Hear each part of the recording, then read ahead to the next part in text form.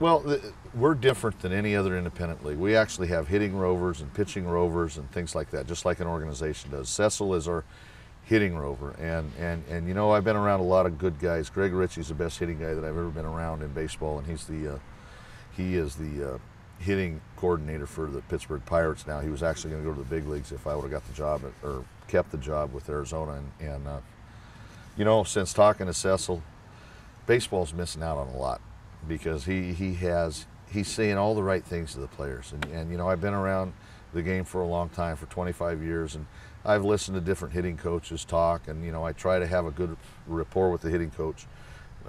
But Cecil says the right things. You know, I mean, I put him up in the caliber as a Greg Ritchie, the guy who I think is the best hitting guy that I've ever been around in baseball, including all my hitting coaches that I had while I was playing in the big leagues. So, you know, I mean, baseball at the ultimate level is missing guys like this, and you know, it's unfortunate that you know, I think that I've given Cecil some numbers. I want him to call people because these people need to take a baseball. He's a real baseball person, and he's good at what he does.